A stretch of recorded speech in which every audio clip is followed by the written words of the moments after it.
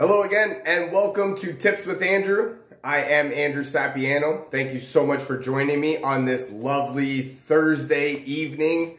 Yes, we are almost there. The weekend is almost here. 1 second.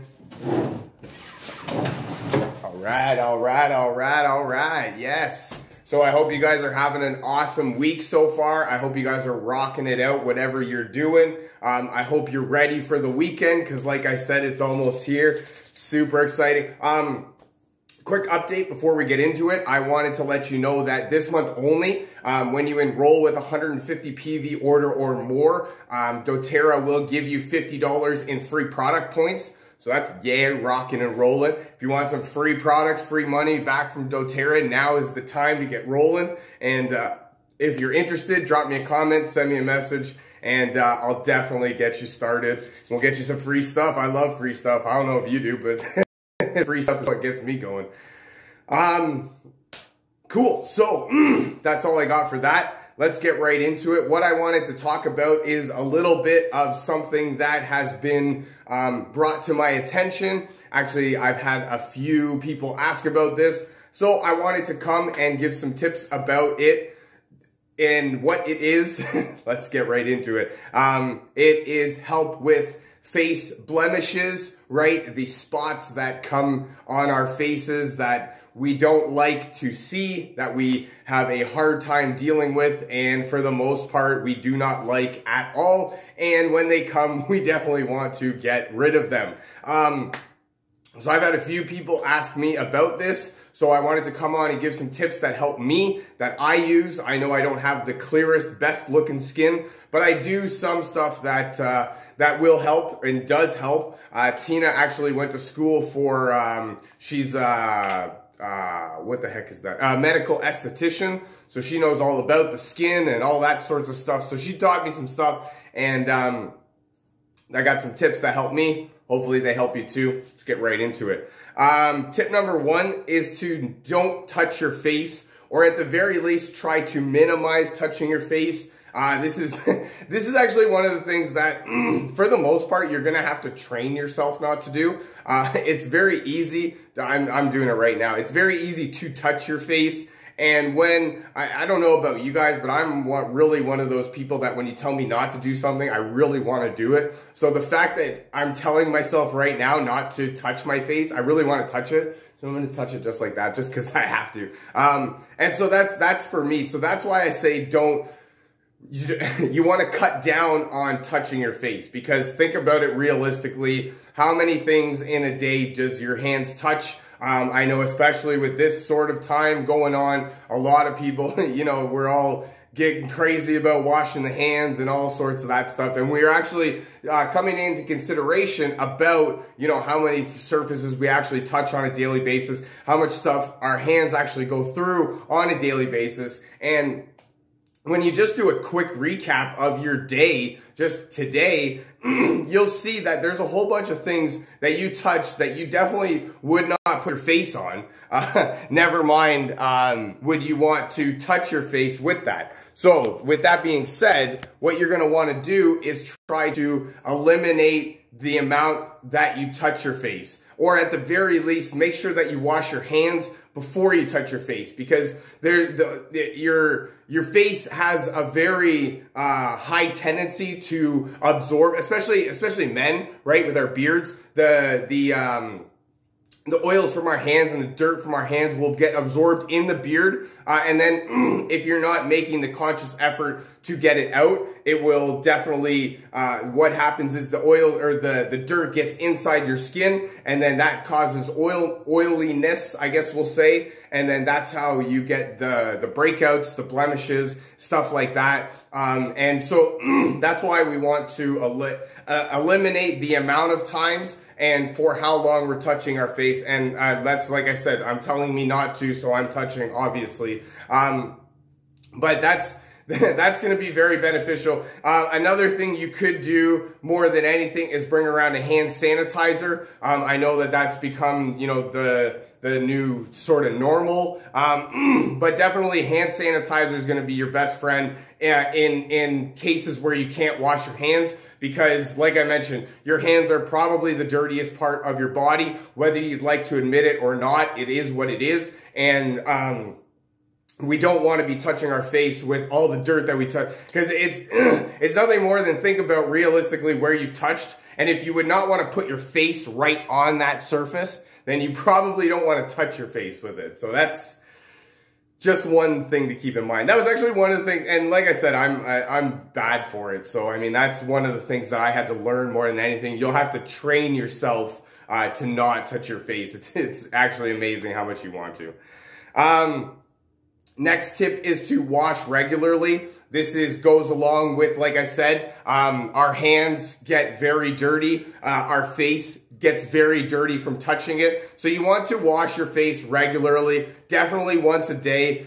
Aim for twice a day, right? We want to do it like we're brushing our teeth. So definitely once a day, but aim for twice a day, because when you get the breakouts, the blemishes, right? That's when the oil builds up, the dirt builds up in your skin, and that's the way that it's trying to push itself out. And it's just an eyesore. It's your body's natural detoxing period, I guess, if you will, way of detoxifying itself and cleansing itself out. And so that's the way that it forms itself, right? So if you're not washing your face, you're not cleaning out your pores, and therefore you're not even allowing healthy bacteria, we'll call it, to get into your skin to help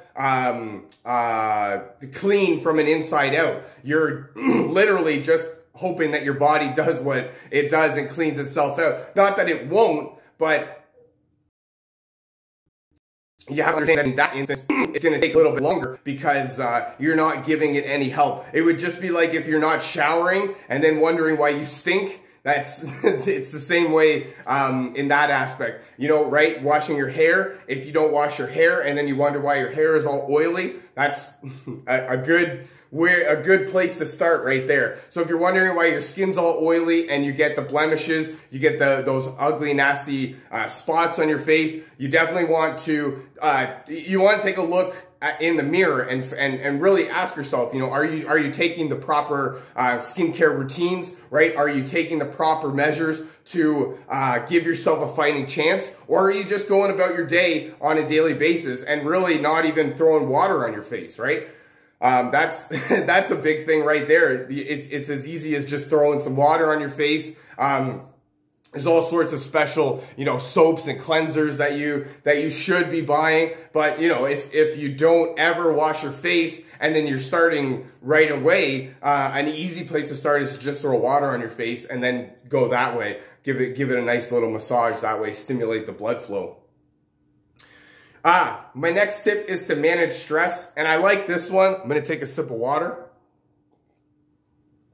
I like this one because this is a really little known tip, a little known fact, I guess, if you will, is that stress will manifest itself in any sort of way in the body, and it will definitely affect every part of your body. And this is no different than anything else. When you're stressed out, your body just tends to throw everything that it can at you, right? You start to break out in places that you don't like, right? You start to get gray hairs. You start to sweat a little bit more than you normally do. You're aggravated, and you maybe get more headaches, right? You get because you got so much going on in your life, in your mind. You get headaches, stress will manifest itself in any sort of aspect of your life.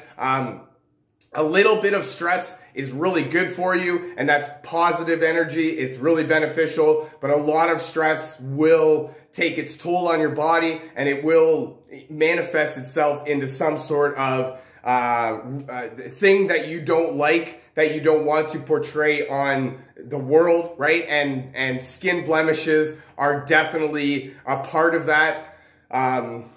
You know, any way that you can manage your stress is going to help all aspects of your life, right? When you're managing stress, you're sleeping better, and when you're sleeping better, you tend to eat better, and when you eat better, you tend to feel better, or you tend to look better, and when you look better, you tend to feel better, right? And it's just this cycle. And so managing your stress is going to be huge Huge tip right there. And that's going to help you sort of in all aspects of your life. And it's a great starting point. Whatever you can do to manage your stress, little things, it'll help.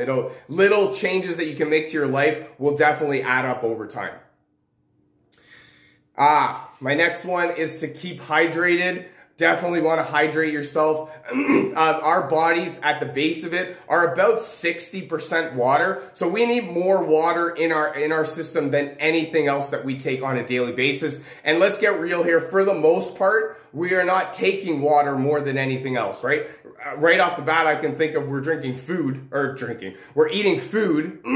and then we're probably having, coffee, right? In the morning. If I'm on day shift this week, it's been rough mornings, holy. But that's it, right? We're consuming a lot more stuff than we should be, than we are water. And water is what we need more than anything else. So we're actually kind of contradicting ourselves in the sense that we should be giving ourselves more water, but we tend to not have enough water. And that's where, again, what happens in that aspect, the reason that your body sort of portrays the bumps on your face and stuff like that is because same way with stress. When you're not hydrated, when you don't have enough water in your system, your body's just trying to grasp at whatever it can. And a lot of times it shows itself that you haven't had enough water by giving you spots on your face, not sleeping very well, kind of cranky, really groggy, cotton mouth, stuff like that. These are all signs of dehydration,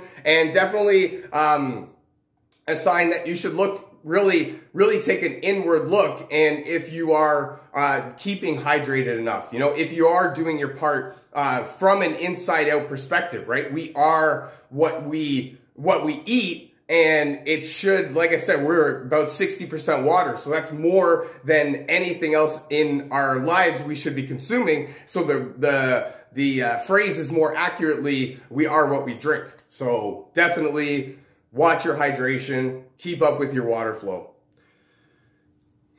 My next tip, I love how these flow. I got a good flow going here. My next tip is nutrition. Again, I mentioned you are what you eat. So if you're fueling your body with the vitamins, minerals, nutrients that it needs on a daily basis, then it's definitely going to work the way that you want it to. If you're fueling it with junk and garbage or not eating, right, skipping meals, then you're not doing your body any favors, and in turn, it's not going to do you any favors. So it's going to bring about, stuff that you don't want to be a part of. Nasty looking skin, tired, cranky, grogginess, not sleeping right, stressfulness, overwhelm, all sorts of stuff comes with bad nutrition, because this is one of those things where I mentioned before, when you're eating well, you tend to feel good. And when you feel good, you tend to look good. And when you look good, when you eat well, you tend to look good. And when you look good, you tend to feel good. And when you feel good, you keep wanting to make good decisions because you're liking the way that it's going in your life, right? So keep that in mind. Proper nutrition, especially 3 meals a day. Right off the bat, you want to start with 3 meals a day. A lot of times, what I have to tell people is that they need to up their calorie intake. A lot of people think that in order to lose weight, you need to eat less. When in actuality, for the most part, you need to eat more, because a lot of people aren't eating enough to begin with. You're skipping breakfast, right? Or maybe you're having dinner too late that your body's not having a chance to digest and process the food before you go to bed. So these are all things that you need to take into consideration. And then especially in between meals, snacking is a huge thing, but nobody ever thinks about that, right? When you're thinking about losing weight or being healthy, all that stuff, think about eating less, consuming less. When in actuality, a lot of times you have to consume more. But not just more, you need to consume the right kind of more, right? Vitamins, minerals that are going to help fuel your body and push you more towards greatness. And then my last tip, more than anything, is essential oils. I love using essential oils for everything, and this is no different. Tea tree is actually a really great oil for this type of thing. I like the story behind tea tree. It actually comes from the swampy area of Australia. So if you think about the tea tree plant, right, it comes from dirty, mossy, swampy areas where it needs to be fighting off bacteria at all times. So that's definitely, think about the immune system of the plant is similar to the immune system of humans. So that's what the tea tree is doing for you. It's fighting off all that bacteria. Another great oil is frankincense. Frankincense is the king of oils. It actually promotes the appearance of healthy looking skin. So right away, we're talking about unhealthy looking skin. Frankincense will help promote the healthy lookingness. And then this is actually one product from doTERRA that I love more than anything. It's called Correct X. This is similar to I can't even think of what I'm trying to say. But you'd put it underneath a Band-Aid. I don't even know what I'm trying to say anymore. This one comes with oils, frankincense, helichrysum, cedarwood, melaleuca, and lavender. So this is actually really great. Apply a small amount into affected area as needed. I love using this. This one's actually, I like using this one for dry, cracked skin, but you can definitely use it on the face. I like that one for chapped lips also too. Sorry, dry lips. That's what I meant to say. That's all I got for you for today. Tips for helping with skin and face blemishes. Don't touch your face too much because of your hands. Your hands are probably the dirtiest part of your body. So keep that in mind next time you're going to touch your face as I'm touching my face. Tip number 2, wash your face regularly, 1-2 times a day at least, and definitely use specialized facial cleansers. 3, manage stress. Stress is going to manifest itself in every aspect of your life, so you definitely want to take that into consideration. Hydration, we are roughly 60% water, so keep that in mind. You definitely want to be drinking water more than anything else in your day. Number 5, nutrition. We are what we eat. Keep that in mind.